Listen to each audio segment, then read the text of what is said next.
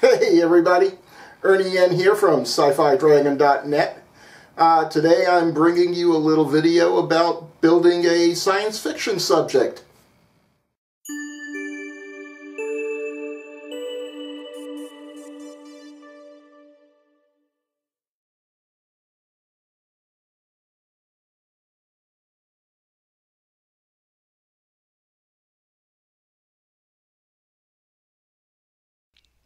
This is the second of my two videos on the MPC Space 1999 kit. In this video, I'll guide you through my buildup of the Space 1999 Commlock model. The Commlock model is very simple and it's a straightforward build. I do want to point out, however, that the kit's instructions, while clear and easy to follow, lack any directions at all regarding painting the model or applying decals. You have to refer to the kit's box art for color references and decal positioning. Okay, here we go. As with any model building project, I began this one by taking time to do a little planning. I decided I'd add a very simple lighting system to the Commlock and no sound effects. The lighting module I wanted to create is very simple, but it still took a little time to figure out where to put an on-off switch, how to mount the LEDs, and exactly where to put the LEDs. This was all easy enough to figure out in my mind, but I diagrammed it so I could show you what I came up with in the planning stage. The first thing I had to figure out was where to put the push button that would act as an on-off switch for my lighting system. While there are buttons all over the Commlock, the only one that seemed to work well with the push button switch I have is the round button on the top of the Commlock. Look at the diagram I've got up on the screen.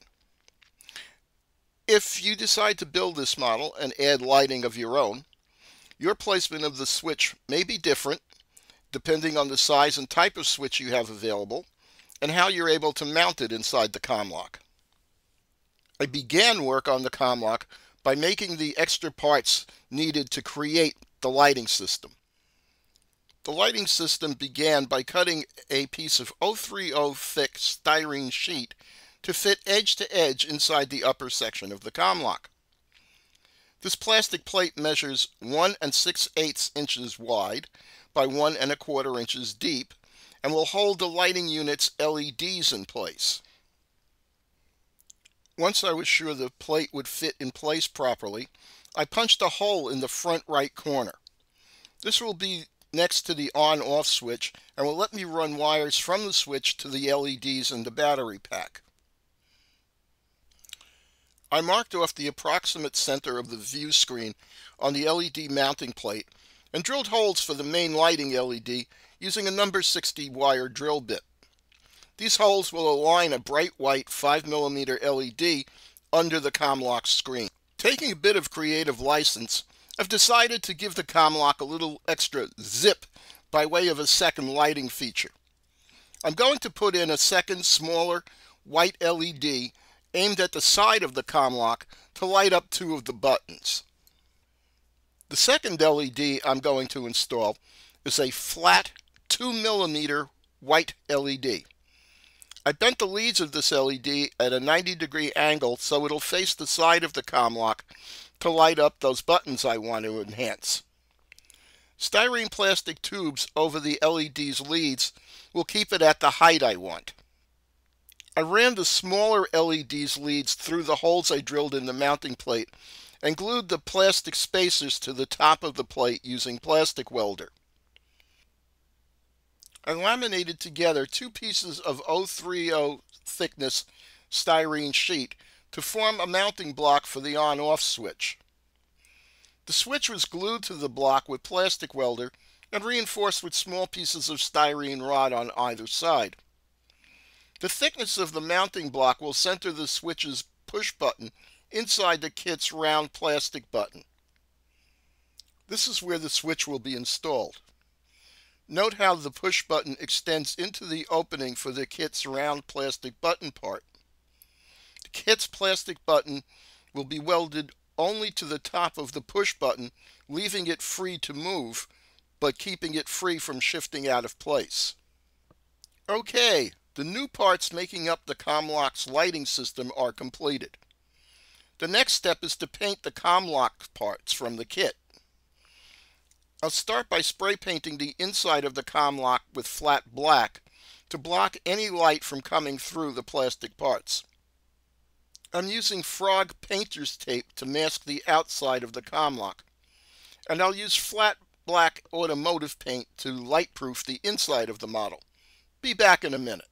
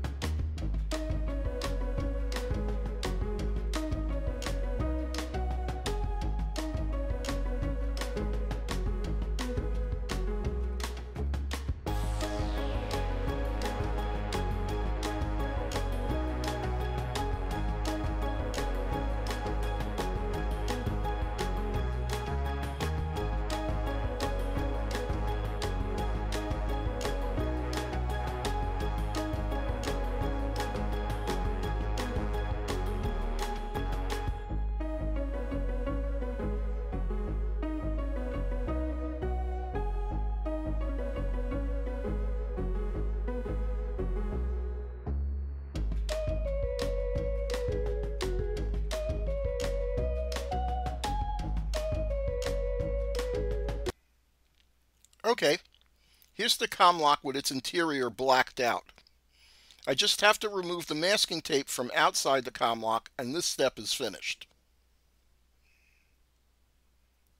As long as I was painting the inside of the Commlock black, I also took time to spray paint the appropriate buttons black or white.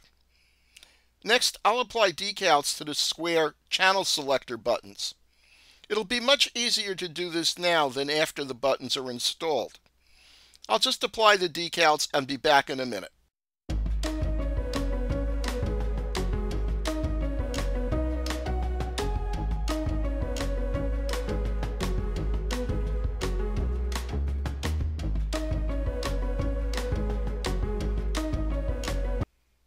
Before I airbrush the Commlock's body parts, I'm going to paint the remaining buttons according to the MPC box art. I've already spray painted the 4 small square buttons white, so all I have to paint by hand are the 1 long button and the 4 clear buttons. The long button, or detailing part, I'm not really sure what this is, just gets a coat of red paint. I could use Tamiya's standard flat red, but I think that's a little too bright. So I'll paint this part with Mission Models MMP number 3 red.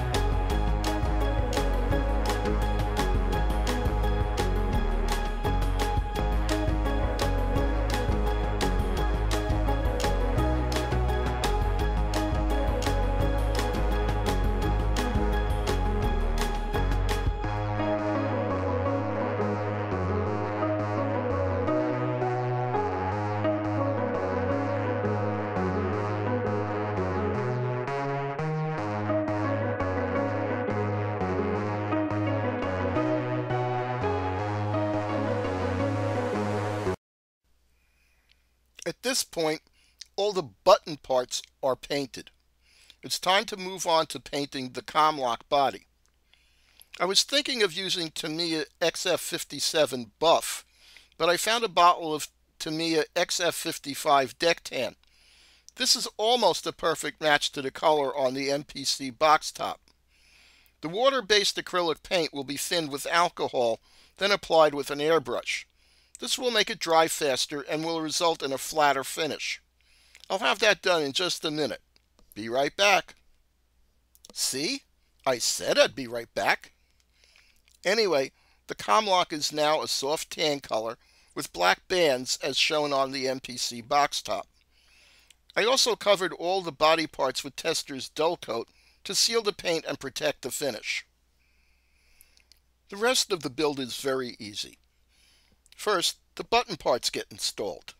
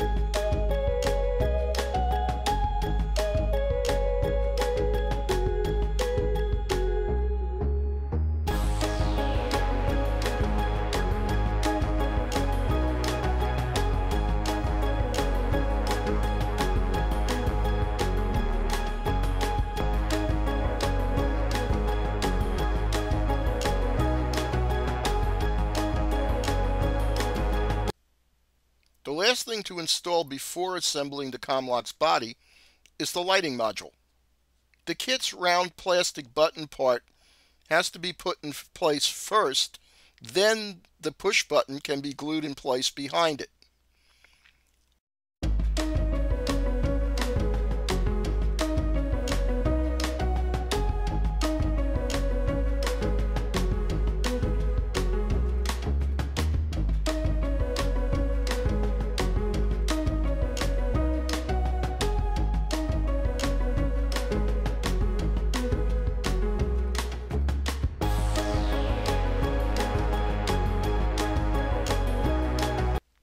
Some time has passed and the plastic welder has fully set on the switch mounting block and the connection to the kit's button part.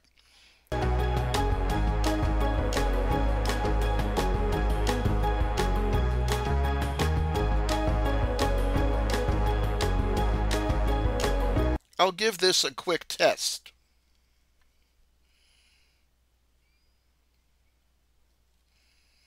Okay, that's working. So I'll install the LED mounting plate and apply a few drops of plastic welder to keep it in place.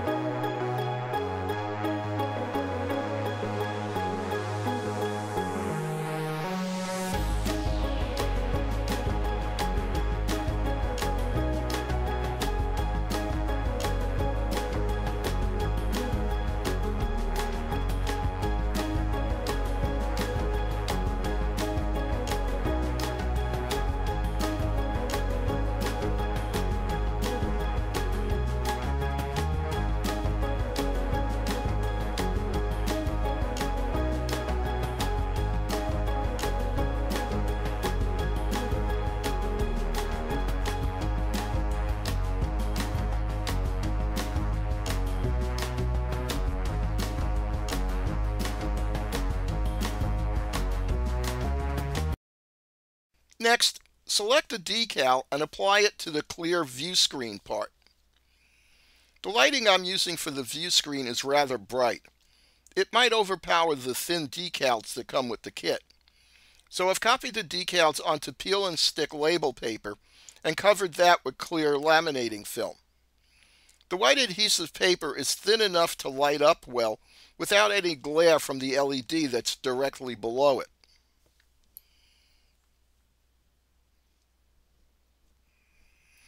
Once the decal you selected is in place, the screen can be added to the underside of the bezel part.